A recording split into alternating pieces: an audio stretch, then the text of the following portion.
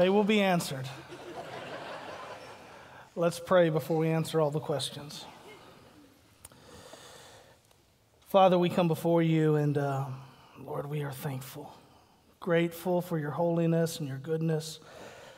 Lord, grateful for the peace you bring to our lives and for the realities we have sung of today. Father, there is nothing greater, there is nothing better, there is nothing more worthy of our praise than you. Father, if we have made anything else above you, we ask for your forgiveness now. Show us and teach us and lead us. In Jesus' name, amen. How many of you, show of hands, how many of you have ever read a fairy tale? Okay. Seems like there'd be more of you. I know some of you probably don't want to admit you've read the fairy tales. How many of you, okay, let me ask this a different way. How many of you have ever read a fairy tale to your children? Okay, there's more of you now. One of the most telling features about a fairy tale is the ending, right? Most fairy tales, not all, but most fairy tales end with a phrase that goes something like this. Well, let's just say it all together. We know it. And they lived happily ever after. They lived happily ever after. So you guys have read them. Snow White, Cinderella, Beauty and the Beast, Sleeping Beauty, Rapunzel, The Little Mermaid, and many, many more. All end with that ending or some version of it. And they lived happily ever after. It's interesting, some of those fairy tales, the original version of their endings weren't happily ever after endings. But in our modern day, we have changed most of the fairy tale endings to be happily ever after endings, because those are the endings we love. We all love a happily ever after ending. There hasn't been a lot to be happy about as we have walked through the book of Job, as we followed Job through his journey. His journey has been filled with tragedy, trials, turmoil, trouble, tribulation. There's been this great testing of faith in Job's life. And over the last 11 weeks, over the past few months, we have been walking through that with Job, learning from Job and how we can face those same kind of trials and things in our own life. But we get here to the end. Today we end our series. And we get to the end, and there is a happily ever after here at the end of Job. This isn't a fairy tale. This is a real thing. But we read this happily ever after ending. If we wanted to just sum it up, verse 12 probably sums it up the best. In verse 12 of chapter 42, it says this: So the Lord blessed, and he's speaking of Job here, the Lord blessed the last part of Job's life more than the first, happily ever after. We don't always know if there's going to be a happily ever after ending, though, in real life, do we? Certainly Job didn't know there was going to be this happily ever after when he was walking through his painful trials and tragedies. While we were watching Job walk through those, some of you who've never read the book of Job probably didn't know if there was going to be a happily ever after ending. But the point is this: in real life, in the real world, we just don't always know how things are going to end. It's funny how you remember certain things from your life, certain parts of your childhood even. Things that happened 20, 30, 40, 50 years ago that you can still, to this very day, remember them as crisply and as clearly as the day that they happened. I have one of those memories from when I was 7 years old. I was 7 years old, sitting on the cold tile floor of my parents' living room, the house they still live in today. And I remember hearing about a young girl who I had never met before named Jessica.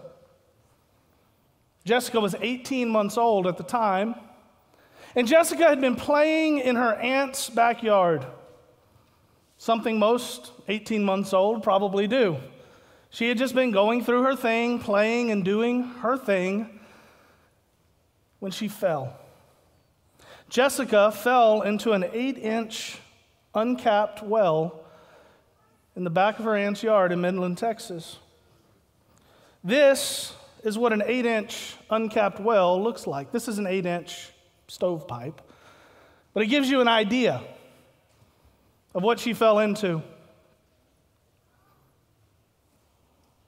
She would be stuck in that well for almost 3 days.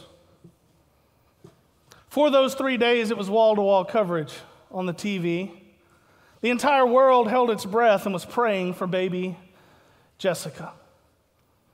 After they found her and after some people got there and they were able to determine where she was in the well, they discovered she was approximately 22 feet down in that well. To give you an idea, not only of how big an 8-inch pipe looks like, but how far 22 feet is, if you look up to the top here in our sanctuary, to the peak of our roof, down to the floor, it's approximately 22 feet. They ran a microphone down, some other listening devices, they were pumping air into the hole, but they ran that microphone down there so they could hear her breathing. Initially, she was in pretty good spirits most of the time. Of course, she was crying and she was scared, but then she would be okay. They even heard her singing songs from Winnie the Pooh. We heard those on the TV. I can still remember it. Everything stopped for Jessica in Midland, Texas. She had a great advantage. This happened in Midland, Texas. Everybody in Midland, Texas dropped everything they were doing and came to try to help this little girl.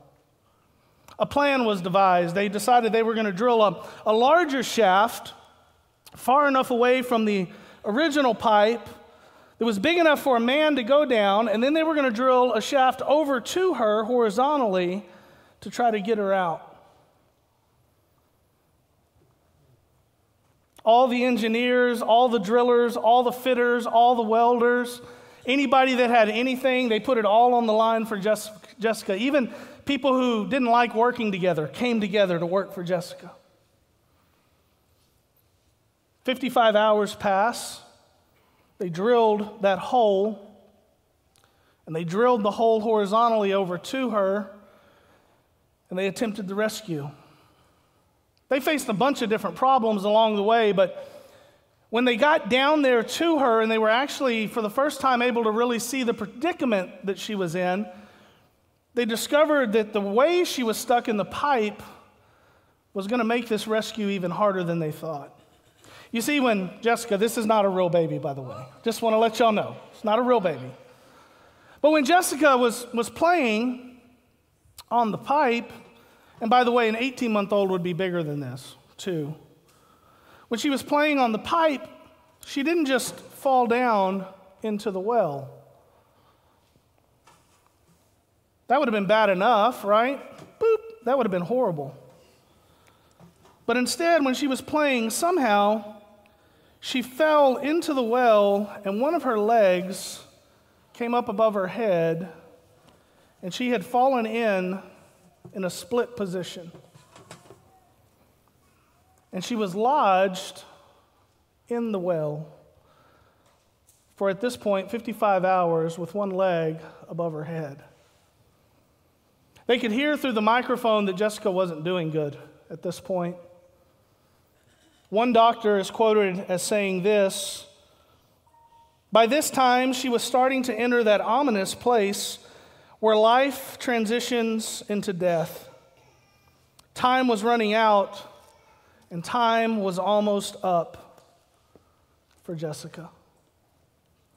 A paramedic named Robert O'Donnell was selected to inch his way into that larger shaft and to go across the horizontal shaft to try to rescue her. He had tried earlier in the day but wasn't able to get her. They had decided to widen the shaft, the horizontal shaft, a little bit more to make it a little bit easier for him and hopefully to be able to get her out. They made the decision to send Robert back down again because time was growing short and Jessica didn't have much longer. They told Robert before he went down that this was probably going to be his last opportunity to save Jessica's life.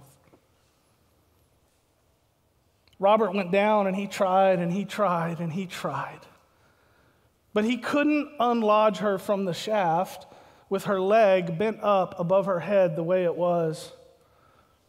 At one point, Robert sent word back up the hole, and he said, "I don't think I can do it. We might have to find another way." The reply came back with a great sense of urgency, and it came back very quickly. And the reply was this, and I quote, "Robert, you have to do it, and you have to do it now. Jessica is almost out of time. Pull hard. Pull as hard as you have to pull. I say again, pull hard." There was a pause, and then he heard these words in the darkness of that tunnel.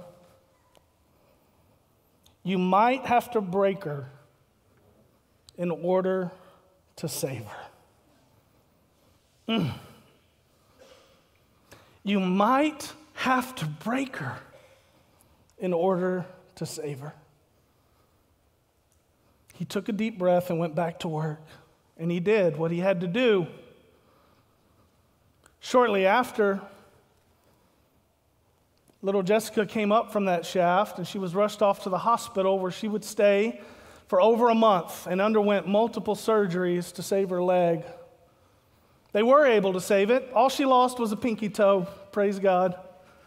Her face was badly damaged and some other parts of her body, but they were able to put it all back together.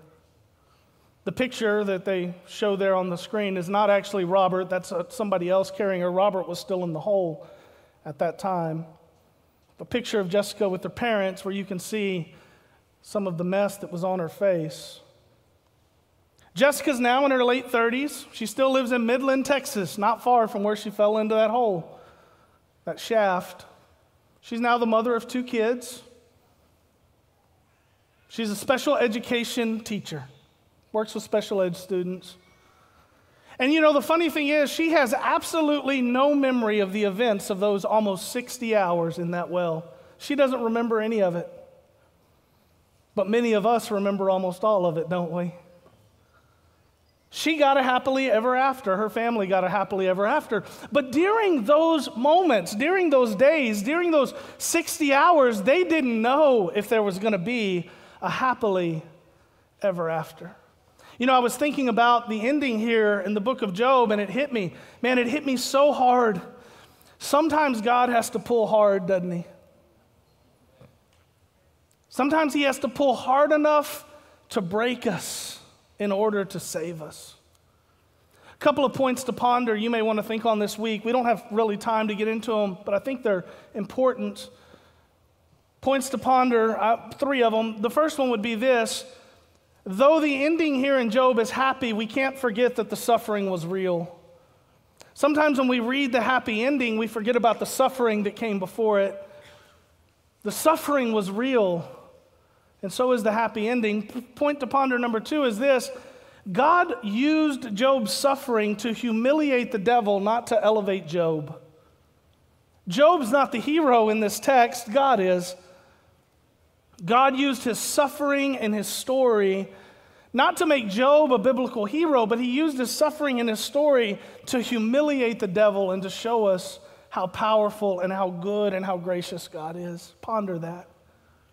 And the third thing I would encourage you to ponder this week would be this: God has used Job's suffering to encourage and equip millions of people over the millennial. I wonder how many people have gotten to heaven and walked up to Job and said, "You know what? Your story got me through a really bad time in my life. Your story really helped me hold on." And I don't know if that makes it any easier or any better for Job, but I would bet a lot of those conversations have happened. So even in the midst of our suffering, maybe we can remember God has a plan even for our suffering. Ponder it. The big idea for today is this: our desire as God's people, our desire as believers, should be for holiness, not happiness. We're on a pursuit of holiness, church, not happiness. Amen? Today I want to encourage you one last time as we close this series out. This is our last sermon in this series from Job. I want to encourage you one last time to live the unwaveringly faithful life. Be the kind of disciple that Job was. Live a life that is faithful to your Father in heaven, no matter what circumstance or situation you face. But you have to remember, if you're going to do that, you have to remember the goal is holiness, not happiness. I want you to see three specific things from this fairy tale ending in the book of Job. The first can be described with one word. The word is restoration.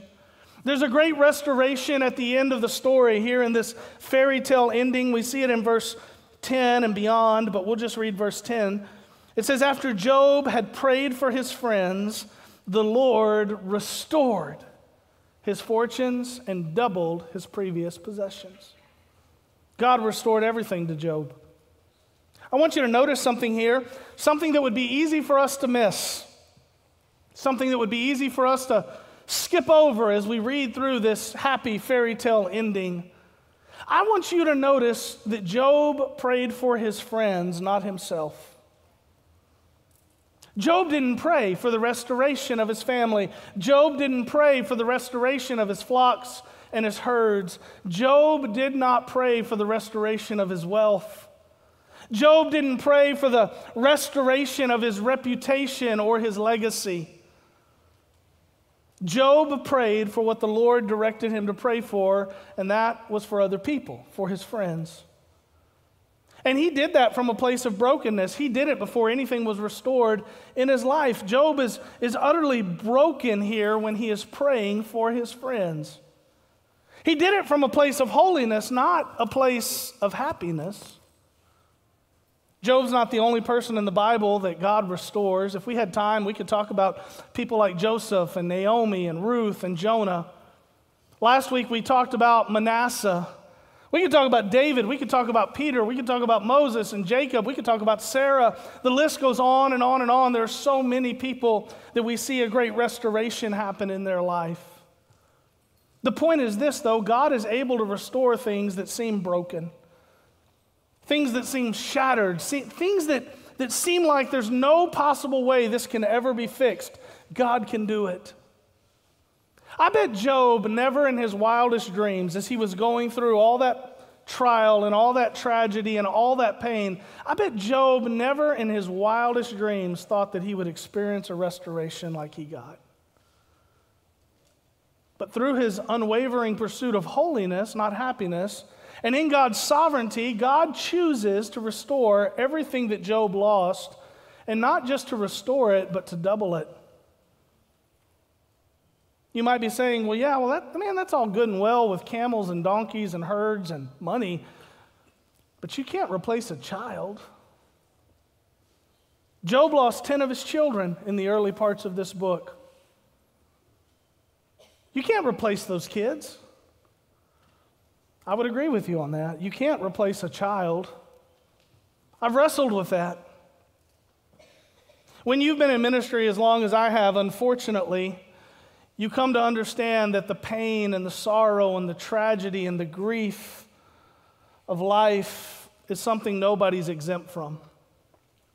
You also come to understand that the pain and the sorrow and the grief of losing a child is one of the deepest and most debilitating things you can ever experience in your life. I've walked with some of you through that journey. I've never had to go on that journey myself. I've never experienced it. I pray I never do. I won't pretend to understand it, but there are some in this room, some sitting around you, maybe it's you, who have experienced it, and unfortunately you know exactly what it's like. And it doesn't matter if you lose a child when they're babies or teenagers or when they're grown and gone from your house and have been for a long time. There is no pain like losing a child. But here's what we have to understand as we examine this in Job's life and as we consider it for our own world and our own life. When the Lord restored Job's family, he wasn't replacing his kids. He restored his family. It says in verse 13, he also had 7 sons and 3 daughters. He replaced the 10 children that were lost. It's not a child-for-child replacement. It's God restoring the family that Job had lost. He's not replacing those 10 children he lost in chapter 1, but he's once again doubling Job's blessing as a father. You see, when Job got to heaven, he was greeted by his first 10 kids. And sometime after Job got to heaven, he got to greet his second 10 kids. It reminds me of the way David approached the loss of his own child in 2 Samuel, starting in verse 12. This is the child he had with Bathsheba. It says this in 2 Samuel 12. Well, I'll start in verse 21. It says, his servants asked him, why have you done this? While the baby was alive, you fasted and wept, but when he died, you got up and ate food. He answered, while the baby was alive, I fasted and wept because I thought, who knows? The Lord may be gracious to me and let him live. There may be a fairy tale ending here. But look at verse 23. But now that he's dead, why should I fast? Can I bring him back again? And then listen to these last words he says. He says, I'll go to him, but he will never return to me. David wasn't saying this doesn't bother me or this isn't painful. He wasn't saying this isn't a problem or something he's questioning in his life. He's just saying, I've come to the realization that I'm going to get to see him again, but I'm going to have to go to him to see him again. I think Job understood that as well. I think Job understood that his 10 children were not gone forever, that one day he would go to them. And he also knew that later, sometime in the future, the other 10 would then come to him.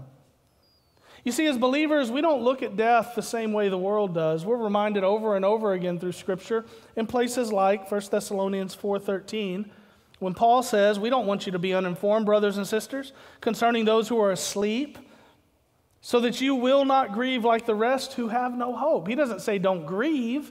He says we don't grieve like the rest who have no hope because we grieve and we mourn out of our great sense of hope in the gospel, out of our great sense of hope in Christ, knowing that we will one day go to them and that the kids we leave behind when we go will one day come to us if they are believers.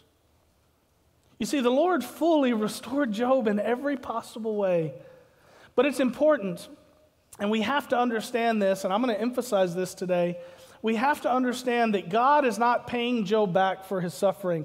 God is not paying Job back or giving him reparations, if you will, for his suffering. This isn't God saying, hey man, you've been a good soldier and you really fought the good fight, so guess what? I'm going to bless you. I'm going to double everything. That's not what God's doing. The Bible doesn't say anything like that. He doesn't owe Job anything. Job even says that. This lavish restoration that God brings into Job's life, including restoring his entire family, is not based on Job's righteousness. It's based on God's love and God's grace and God's sovereignty and nothing else. Nothing more, nothing less.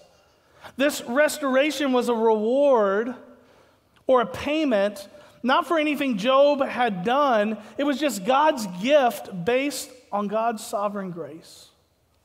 James points this out in the New Testament, the only verse in the New Testament that talks about Job. Here's what it says, James 5:10 and 11. Brothers and sisters, take the prophets who spoke in the Lord's name as examples of suffering and patience. See, we count as blessed those who have endured. You have heard of Job's endurance and have seen the outcome that the Lord brought about. He says God did it. Job didn't do it. Had nothing to do with Job. And then it says this, the Lord is compassionate and merciful. God brought it about through his compassion and his mercy for Job. When we look at the unwavering life of Job, we're reminded that our desire should be for holiness, not happiness. Because when we seek happiness, there may not always be a restoration, but when we seek holiness, there always will be a restoration. We see so much more than just a restoration here, though. Let me jump to point number 2. We also see great rejoicing. The book of Job is not known as a happy book. When you wake up in the morning and go, you know what, I think I want to read something real encouraging from the Bible, you don't automatically go, I think I'll read the book of Job today. You go to Job when you're down in the dumps, all right? You go to Job when you want to see somebody who had it worse than you. But this isn't a happy book. This isn't a pick-me-up kind of a scripture, right, or a book. There's been very little rejoicing for Job, for his wife, for his friends. This has been a season marked by extreme sadness and deep physical, emotional, and spiritual pain for everybody involved. The likes of which any sane person would have to admit would be almost impossible for anyone to bear. But here at the very end, as part of this great restoration, we see rejoicing. Look at it here starting in verse 11. It says, all his brothers, sisters, and former acquaintances came to him and dined with him in his house. They sympathized with him and comforted him concerning all the adversity the Lord had brought on him. Each one gave him a piece of silver and a gold earring. Now, we don't know how many people this is. It's a large number of people. We're not told how many brothers and sisters he had or how many former acquaintances are there, but we know it's a lot. We've heard from a few of Job's friends, and in places like Job 29, that Job was a highly respected person, that he was a person that many people sought counsel from, that he was a person many people respected, he was a person many people listened to, he was a person that many people know and were acquainted with before he lost everything. So there's no telling how many people are coming now to sit at his table and to rejoice with him. As God starts to bless Job again, everyone all of a sudden wants to be friends again with Job. Funny how that works, isn't it? When things are going bad, when your whole world's falling apart, nobody knows you. But boy, when God's blessing and God's hand is on you, everybody wants a little piece of it. If you've ever read the book of Job, you might remember what he said in places like Job 19. And I want to read this to you starting in verse 13 because I want you to remember where Job was before. Basically here in Job 19, Job feels entirely alone because he feels like everybody has abandoned him. And I want you to see who he mentions are the people who have abandoned him.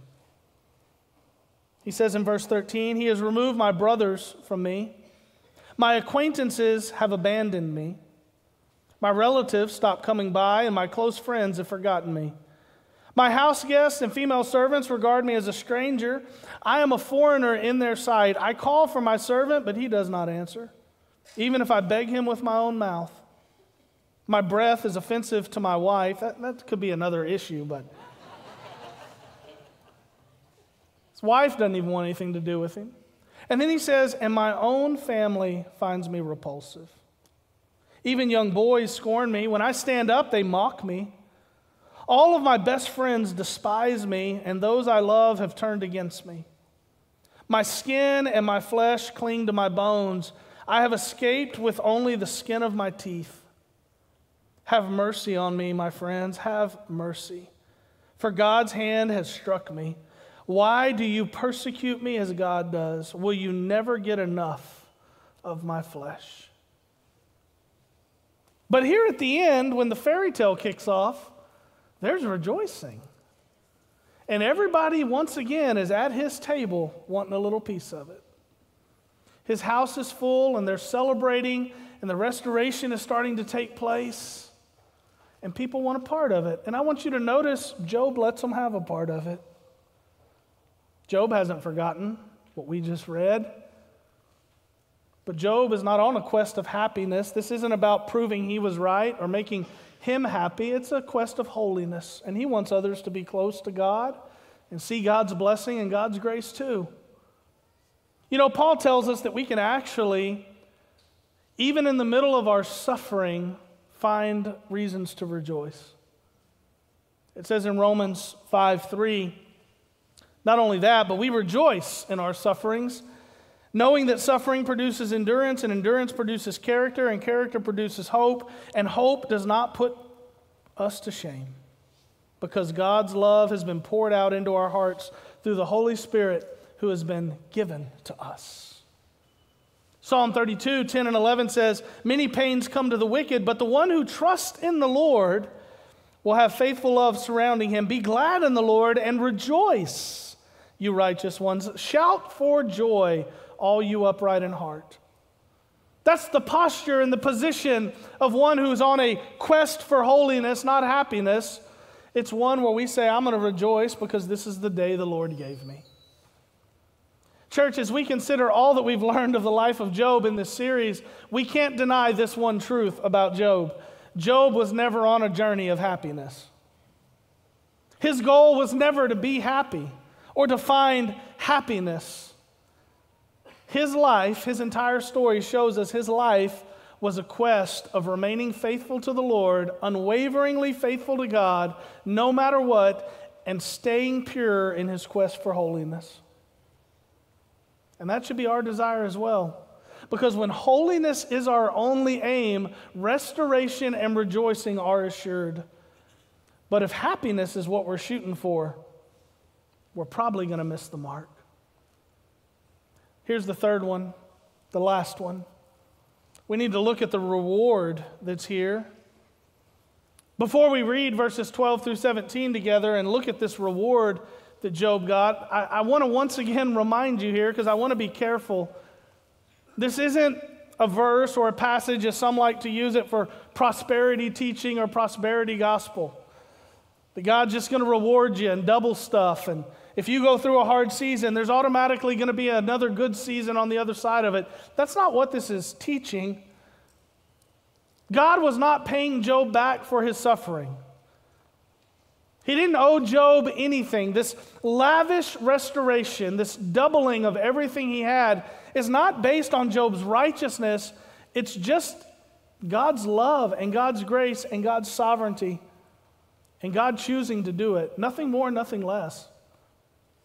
The restoration was never a reward or a payment for anything he had been through. It was just God's gift to Job. I really think that that's an important point, because so many times we look at what God gives us and we equate that to how much God loves us. If God gives me a lot, then God must love me a lot. And if God won't give me what I want, then does he even really love me? Church, that's not the way God works. That's not the way it happens. That's not even what's happening here in Job's life. God's not saying I love Job more. That's why I'm giving him more.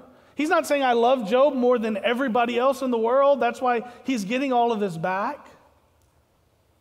Just in God's sovereignty and God's goodness and God's grace, he decided to do it. He didn't have to, but he did. See, we have to remember we can never judge God's love for us by what we get. Church, can I just remind you, God has already given you his Son. He doesn't owe you anything else. You're not owed anything from God, period. He has given his Son to die on the cross for your sins. If he never gives you anything else, be happy with what you got. With that in mind, let's look at the reward. Look at 42, 12 through 17. So the Lord blessed the last part of Job's life more than the first. He owned 14,000 sheep and goats, 6,000 camels, 1,000 yoke of oxen, and 1,000 female donkeys. He also had 7 sons and 3 daughters. He named his first daughter Jemimah, his second Keziah, and his third Karine Hapuk. No woman as beautiful as Job's daughters could be found in all the land, and their father granted them an inheritance with their brothers. Job lived 140 years after this and saw his children and their children to the 4th generation. Then Job died old and full of days. Several interesting things there in that reward. First, let's talk about the names of his daughters. All of those names mean specific things that point to beauty. We don't have time to go through it all today, but that's kind of interesting. It's also interesting, though, that his daughters are named and his sons aren't. If you're a student of Scripture, if you read the Bible, you know normally it's the other way around. The men are named and the women aren't. But here in the book of Job, one of the oldest books of the Bible, Job's daughters are named here at the end, and his sons are not. It's just very out of the ordinary. The other interesting thing about that is it makes it a point, the Spirit makes it a point here in the Scripture to tell us that Job granted his daughters an equal inheritance with their brothers. Something else that would have been extremely out of the ordinary for that culture and that time. It would have been very, very weird for him to do that, but he did. That being said, the bottom line over it all, from the beginning of Job to the end of Job, is that he never wavered. He remained faithful to God to the very end, and that God never wavered in his faithfulness to Job either.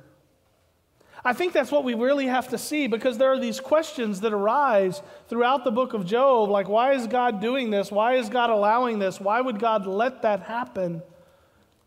And here at the end, we see that God has not abandoned Job, and God was never leaving Job. God was never being unfaithful to Job.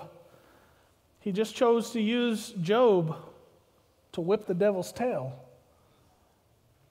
You see, the unwavering life is not one that's defined by happiness. It's defined by our pursuit of holiness. And Job was a man that God knew he could count on to go down into that hole and do whatever he had to do. And that's a life that gets rewarded. If you're a disciple, if you're a follower of Jesus, if you call Jesus your Lord, your Savior, your Master, you need to remember what that means. In Colossians chapter 3, Paul tells us how servants work for their masters. He said this, it's a good reminder for us if we call Jesus Lord. It says, starting in verse 23, whatever you do, do it from the heart as something done for the Lord and not for people, knowing that you will receive the reward of an inheritance from the Lord. You serve the Lord Christ. Our reward is not happiness. Our reward is that God sent his Son Jesus to make us holy. Your reward may not be happiness, but if you call him Lord, if you know him as Master, if you repent of your sins, you will be restored to a relationship of holiness, and when you get into glory, you'll have all the happiness you're going to be able to stand. At the beginning today, I told you about Jessica, baby Jessica's story. I don't know that I have a single other story from my 7th year on this planet, but I remember that one. You know what? I was thinking about it. Her story is such a powerful reminder for us.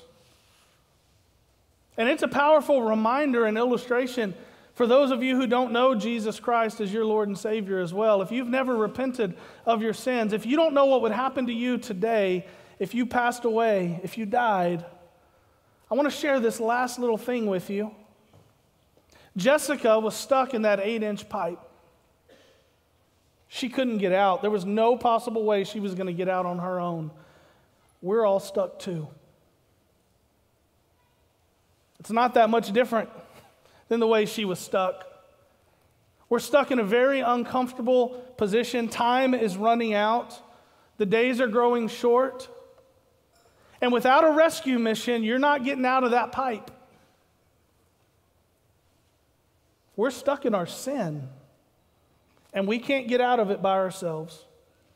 Psalm 40 verses 1 through 2 says, I waited patiently for the Lord, and he turned to me, and he heard my cry for help, just like people heard little Jessica crying for help out of that pipe. Verse 2 says, he brought me up from the desolate pit. Out of the muddy clay, he set my feet on a rock, making my steps secure. The Lord sent Jesus on a rescue mission down into that slimy, desolate pit of sin to save you and to save me. And he sent him just at the right time. Romans 5:6 says, for while we were still helpless, or while we were still sinners, at just the right time, Christ died for the ungodly.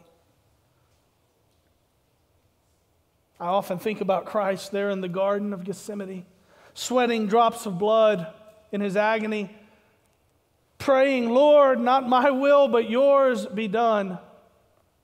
It's as if Jesus was yelling back up the pipe, back up the hole. Lord, I don't know if I can do this. We might need to find another way. And then down from heaven comes the reply, Jesus, you have to do it. You're the only one who can do it. And you have to do it now. And then God says, I'm going to have to pull really, really hard. In fact, I'm going to have to crush you to save them. In Isaiah 53:5, it says, but he, Jesus, was pierced because of our rebellion. He was crushed by the Father for our iniquities. Punishment for our peace was on him, and we are healed by his wounds. Jesus didn't come from heaven to earth to find happiness. He left heaven and came to earth so he could live a perfect and holy life, so you could be saved by his blood and restored to a right relationship with God, so you could get out of that pipe. God sent his son and then crushed him for you. He pulled so hard that he tore him apart on the cross. To the point Jesus said, Lord, why have you abandoned me?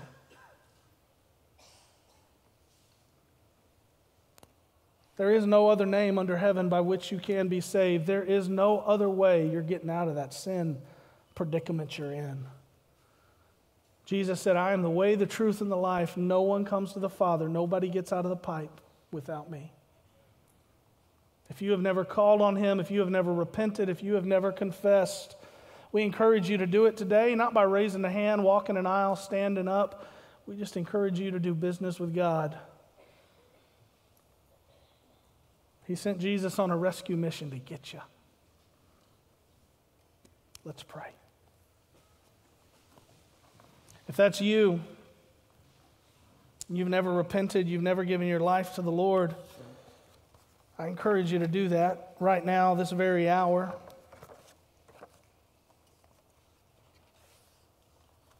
Wherever you are, if you can hear my voice, just say these words, pray this prayer. Just say, Lord, it's me. I confess that I'm a sinner, bound up and stuck in a place I can't get out of. I know and understand you are the only way. So by faith this hour, I repent of my sins. Lord, by faith, I ask that you would save me and change me and make me new. Lord, I thank you for your grace and for your goodness. I thank you for your love and for your mercy. Lord, I thank you for your hope and for being willing to go down into that pit for me.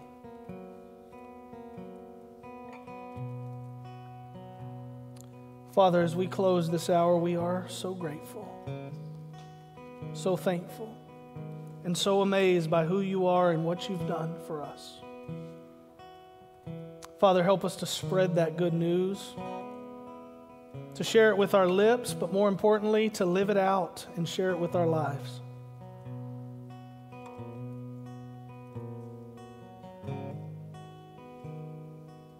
Father, thank you. Thank you for pulling hard enough to get it done.